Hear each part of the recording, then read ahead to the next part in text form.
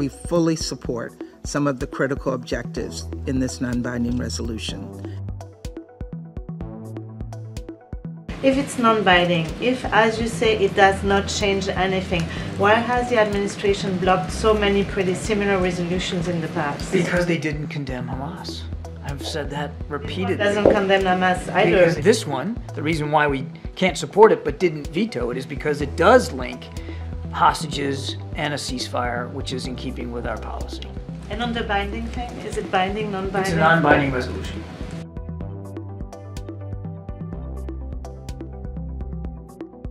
The resolution today is a non-binding resolution. But okay, so what's the point? Well, why did you abstain? Why didn't you veto? We didn't veto because we thought the language in it was consistent with something that the language as it relates to the ceasefire and release of hostage was consistent with the long-standing United States position.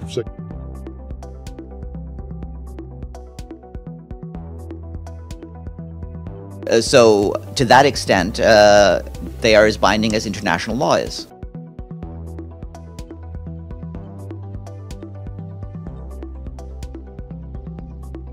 Resolution 2728, 2024.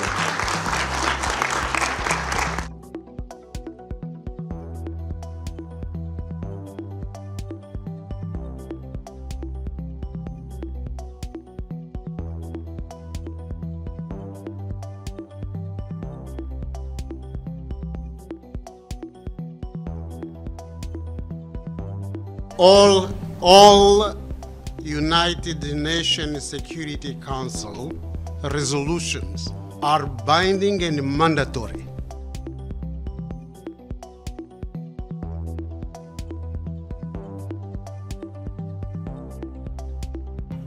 What the hell is the point of the UN, or the UN Security Council? So we think it plays an important role. It does, even though its action does absolutely nothing.